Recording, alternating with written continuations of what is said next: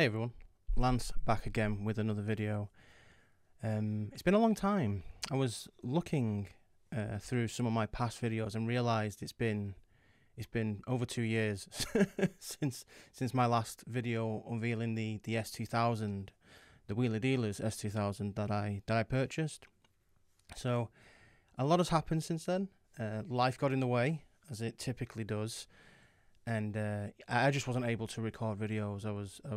My day job took up a massive majority of my time, so I was focusing on that. But recently, I resigned, and now I have some more free time, so I can get back to working on cars, which is what I enjoy. And hopefully, with that, there'll be some content to come. But for this video, I thought what I'd do is give you an update of what's happened to the cars that were on the channel over the past 2 years, and where that's at. And at the end of the video, just quickly go over what's next. So, where should we begin? I think what we had last time was we had the last video was unveiling the S2000, or going through the S2000 that I purchased, and we also had a Jaguar F-Type. Good news is I still have both of those cars, and I've been falling in and out in love with them for reasons I'll explain. What we'll do is we'll go through the S2000 first, then we'll go on to the F-Type. So let me share some images. Unfortunately, I didn't record any of this stuff, but what I can show you is the car themselves. So this is how it looked last time we spoke. My goal for the S2000 was to basically get it back to its original state almost, and maybe keep a couple of the mods that were done to it, the tasteful ones, make sure it runs properly, and just use it. I mean, it's done 147,000 miles, right? So it's not going to be a concourse car ever, but it's something I can use guilt-free. I can, work on it myself, and any repairs 9 times out of 10 are not going to be like, financially crippling, touch wood. But this is how it looked last time we met, and just a quick recap: it had 17-inch alloys on it. It had a Takeda intake, and I think that it had the front fog lights as well, which were not standard, and that was it. The interior had loads of stuff done to it as well, like added leather, the AP2 style fascia. It had an aftermarket stereo, subwoofer, aftermarket speakers, and all that gumph.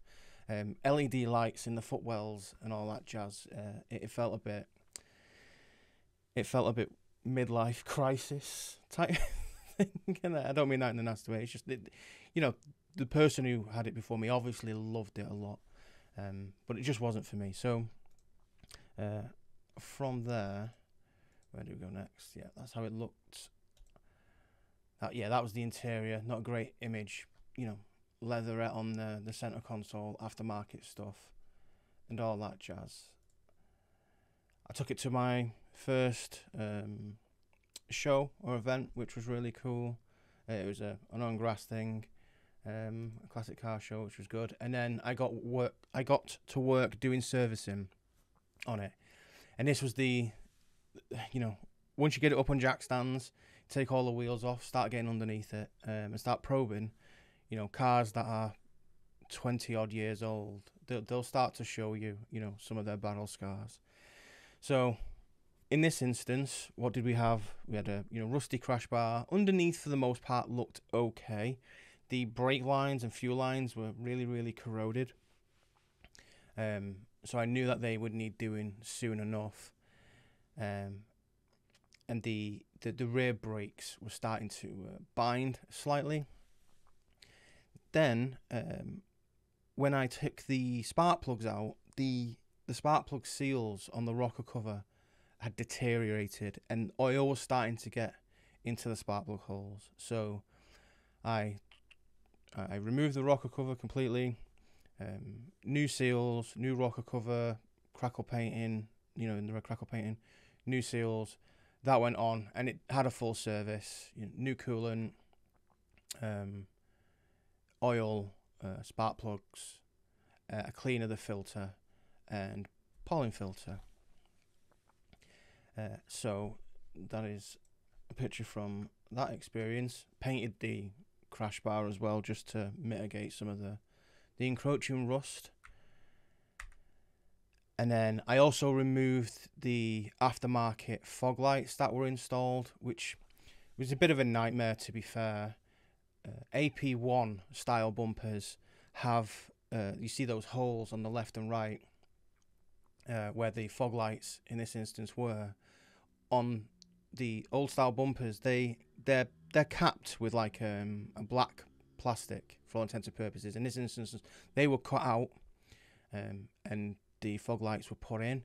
After removing the fog lights, there was loads of I guess gunk and crust and glue adhesive, which was holding them on. But unfortunately, the plastics were completely cut out, which was frustrating because that would mean a new bumper or a second-hand bumper, and it would need respraying because Imola orange is a very rare colour. So trying to find a good bumper in that particular colour to just straight fit onto the car was, you'd be playing a very, very long waiting game.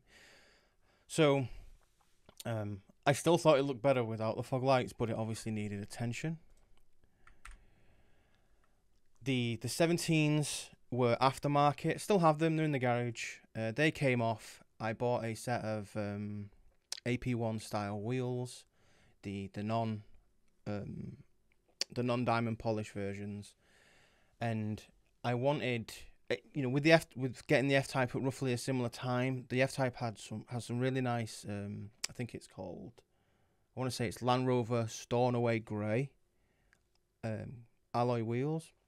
I was like, oh, I really like that colour. I think it will look really good in the S2000. So I got the wheels, and I got them refurbed, and got Michelin Pilot Sport 4S's all around. And yeah, I think this is not a great photo. You'll see some of the photos later, but I thought it looked good. Then I took it in for its first MOT, and disaster struck. So the F-Type and the S2000 went in for the MOT at the same time. The F-Type passed, with flying colours, no advisories. The S2000, no. The gent who was doing it was in, and I have a feeling he was trying to prove himself. He was a young gent, and the list was massive. It seemed like every bit of corrosion that was on the car was pointed out, despite it only being small. So the only thing it failed on was the rear brakes were binding both sides, and from the sound of things, it needed new calipers at the rear. So it stayed, because I was busy with live stuff, it stayed off the road. It sawned it for a while. It was winter as well. Winter was coming up as well, so I just put the cover over it and left it off the road for a bit. Time passed. This is a new photo of it. So what happened since then? I stripped the interior. I got rid of all the aftermarket mods on the interior. Factory head unit got reinstalled. The standard fascia plate got a new center tunnel, because when I removed the leatherette from the center tunnel that was there, it had destroyed what was underneath it. Despite my best attempts, it looked like it was already bad beforehand. So replaced the center console, got rid of the shifter and the leather gate, the aftermarket gaiter they had, restored, returned that to normal.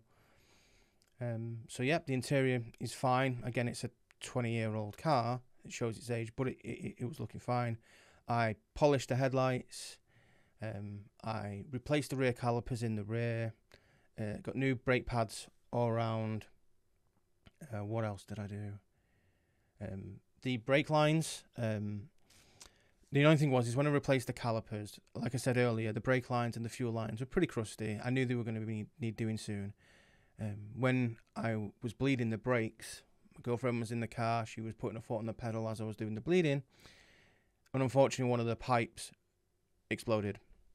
So, one of the pipes was just peeing fluid everywhere. I managed to seal it up. I had to cut it, hammer it flat, I don't have the facility on my driveway, unfortunately, to replace brake lines. They're just a bit too deep on the S2000. So I got a quote for, I think it was £650 for all new copper brake lines all around. So I got that done. And I've also paid for the fuel. I wanted the fuel lines doing at the same time, but unfortunately the parts for that were on back order.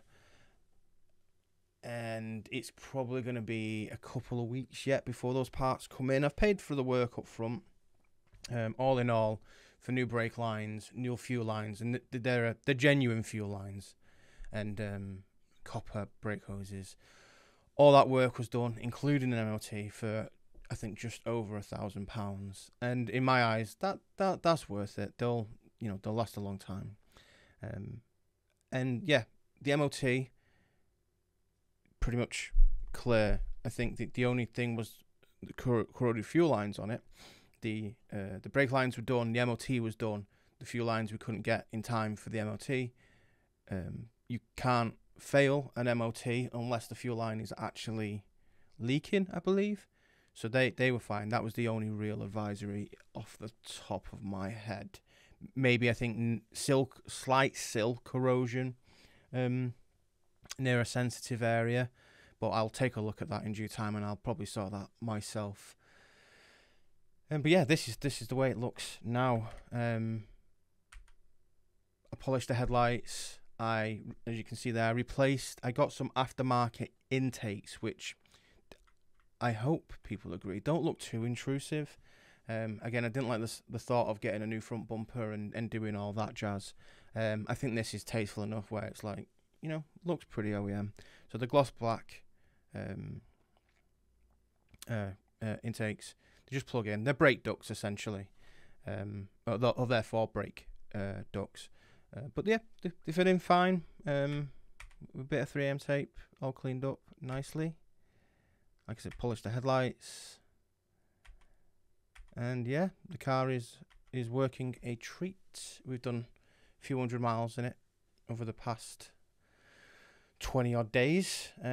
Just taking advantage of the sun whilst it's here. It's not been to any more shows yet, but that might happen in future. Yeah, that's the S2000. On to the F-Type next. So last time you saw the F-Type, again we did a video announcing it and doing a drive around, if I remember right. For the most part, for the first, I'd want to say like 12 months of ownership, the car was amazing.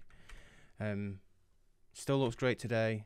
Took it again to a few Jaguar enthusiast shows, the Tatton Park show, which was cool. Anderson Boat Lift event, which was really sweet, with a load of other classic and modern Jags. Good times. And then about a year into ownership, I was starting to get a lack of power, and then if it was making its way up the rev range, it would splutter and pull power. After running the code reader through it, it basically said there was fuel pressure issues.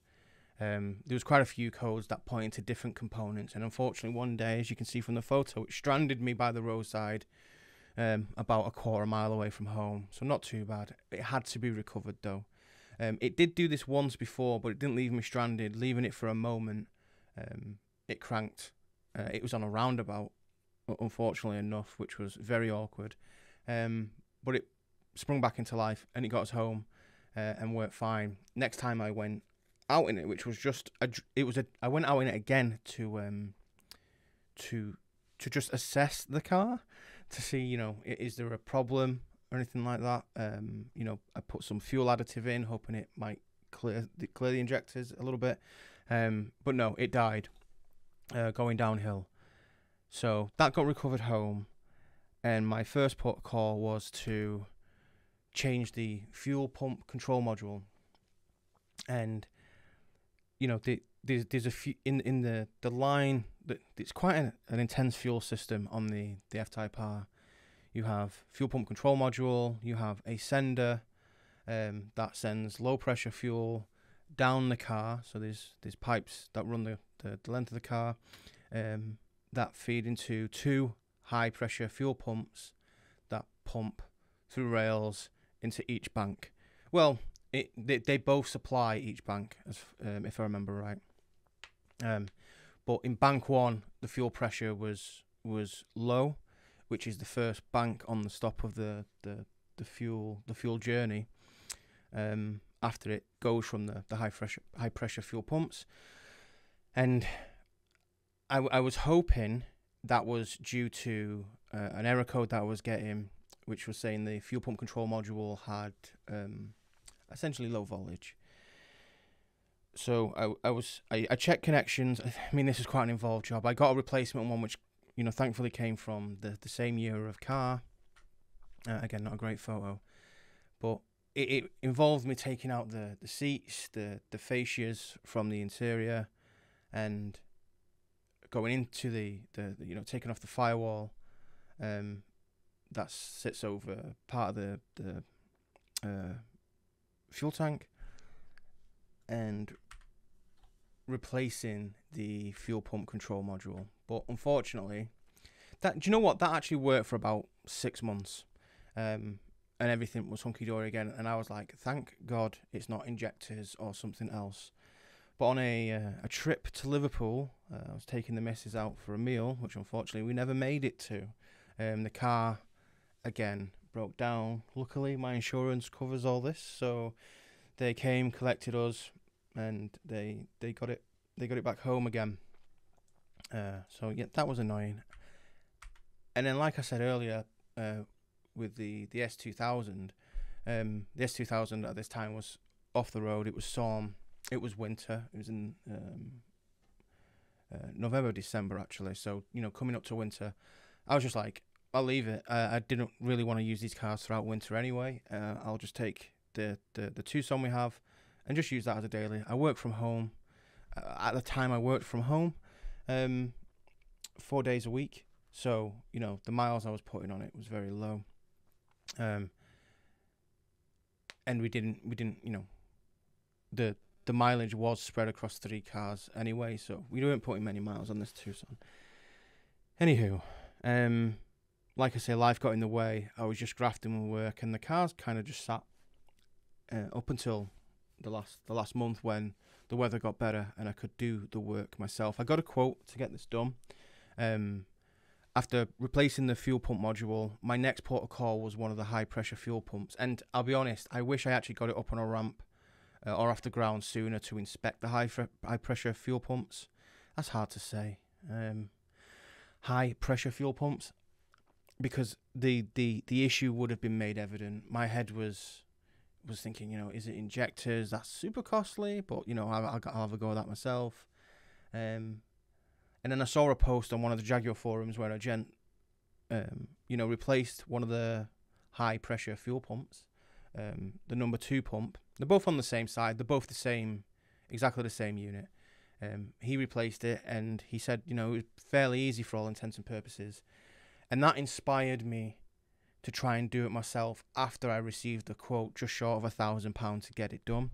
I was like, you know, if this guy can do it on his driveway, surely I can do on it. And that proved to be, yeah, it wasn't as easy as I thought it was, nor did this post allude to. And the reason was because the post was for an American car, and they obviously have all their steering gear on the opposite side. So I got it up onto ramps, and this is it back and assembled, but zooming in here, you might be able to see where my mouse is at the moment, some cleaning there.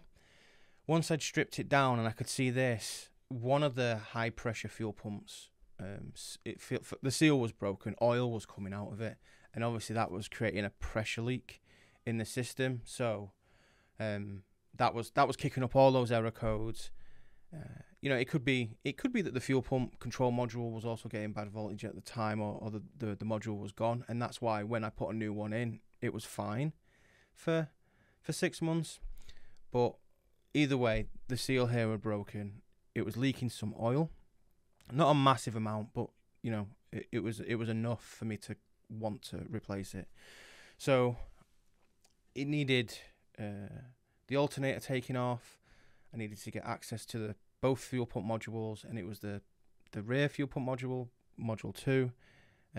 Sorry, the high pressure fuel pump number 2 that needed replacing.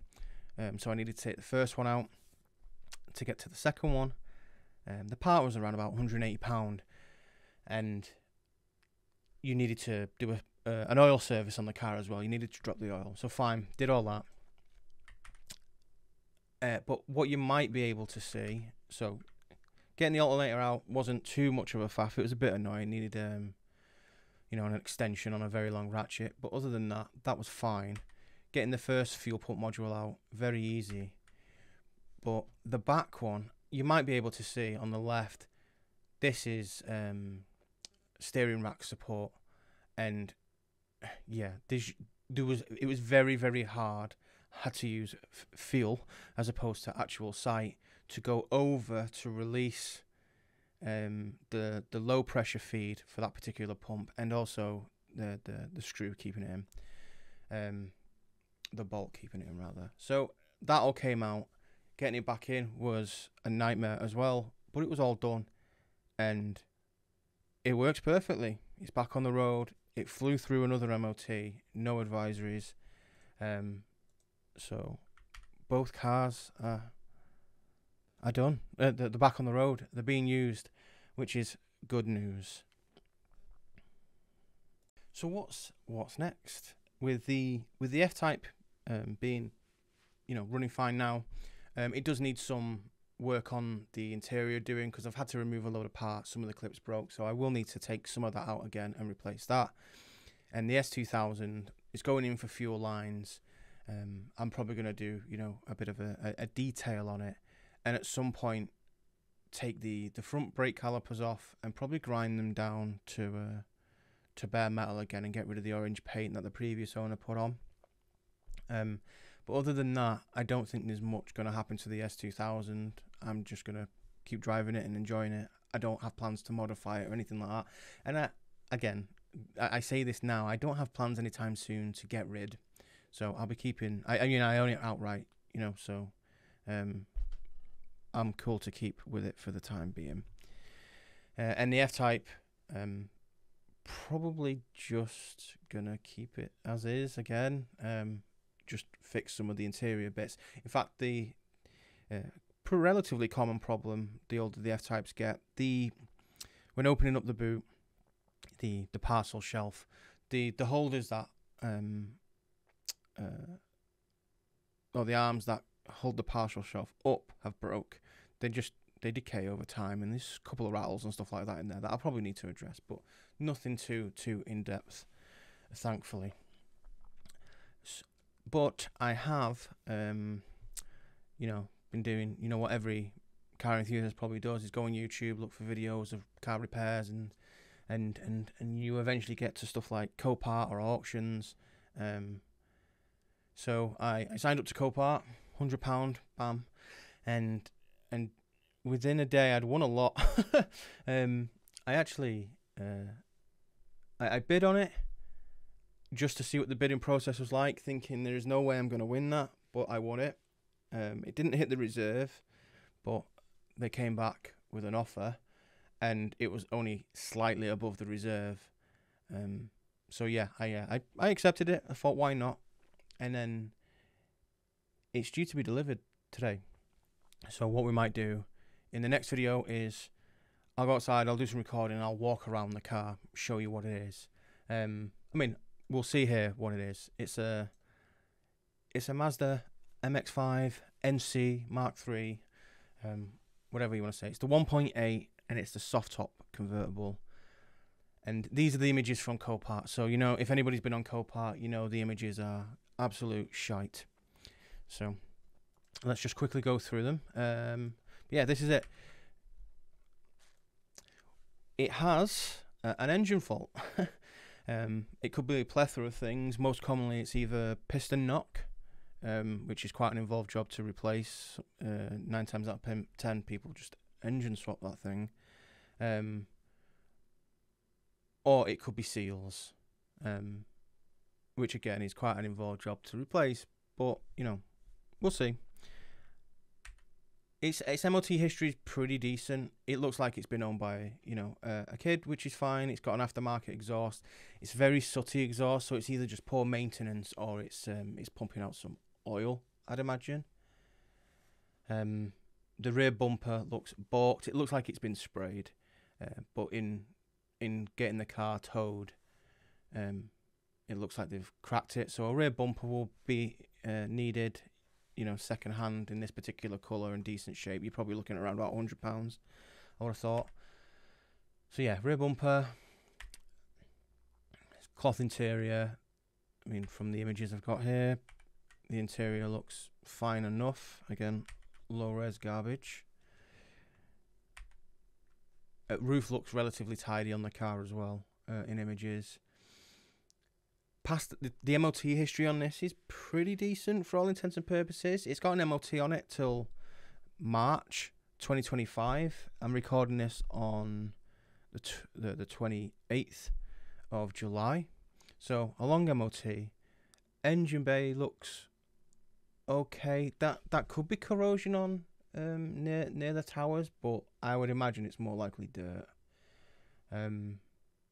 So yeah, everything seems to be there from inspection on the image. It looks like the power steering and the brake fluid might be pretty rank and need changing. And I know the coolant reservoir is prone to cracking. I've owned one of these before, by the way. I've owned the 2-litre retractable hardtop version of it, which was a great car, and I did some work on that myself. And that, you know, I did 20,000 miles on that car, no problem. So I am quite familiar with it. What else? It's done 100,000 miles. It's got an engine light, as you can see. It runs and drives, so that's cool, at least. Some weird aftermarket aerial. Looks like it's broke. I think I still have the original aerial from my NC, which I'll probably just pop on. Slow Car Club, isn't that the truth? No window wiper. Okay, you need to be careful not to use that. It's missing some trim bits. You got to be careful because this is I think they call this color, is it Galaxy Grey? You look at it from one angle, and again, these pictures are not the best, and it looks light grey on top and then dark grey on the bottom. So some of these images might be quite misleading. I look at these and I think, does it need a new side skirt as well? Has that been replaced and poorly painted? I think the bumper has. That's just too stark a difference. But you know, the way these pictures are taken in the shade and stuff, you know, it's overcast day, there's a building or something in the image which is causing the reflection to go very dark. It's hard to tell what does or doesn't need replacing. So yeah, that's on its way. So we'll in the next video, what we'll do is we'll go outside, we'll get on the driveway, we'll have a look around, and we might try and diagnose. If not, we'll just have a look around, and see how we fare. Cool. If you like the video, give it a like. A subscribe would be very much appreciated. So until next time, take care, have fun, speak soon.